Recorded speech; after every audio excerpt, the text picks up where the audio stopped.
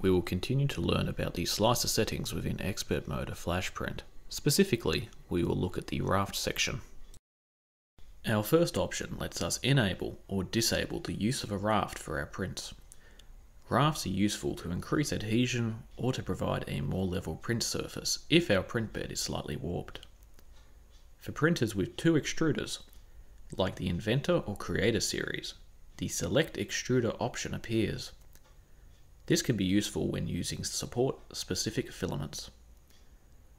Margin is the offset of the raft from the outline of the first layer of the model.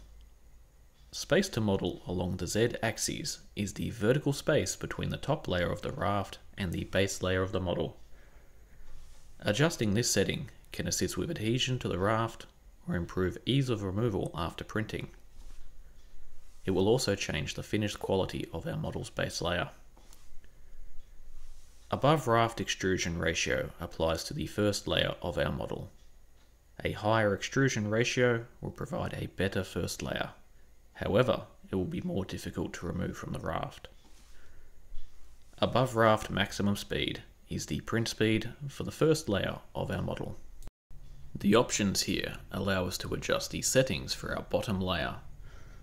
Starting with height, a thicker layer will provide better heat insulation as well as providing greater benefit for warped build plates. A wider path width will help with printing the first layer, but will require slower print speeds. Increasing the fill density will provide a more stable raft. However, it will also increase the print time. And print speed lets us ensure that we are laying our first layer down at the right pace alongside our other settings.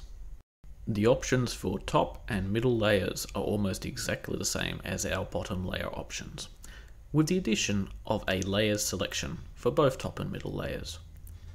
This option lets us choose how many layers our middle and top sections of our raft will have. You can also adjust the fill density for the middle layers. The top layers gets the option to adjust the angle between model instead of fill density. This is the print direction of the top layer compared to the print direction of the base layer of the model. In its current setting, the top layer will be printed with a 90-degree difference.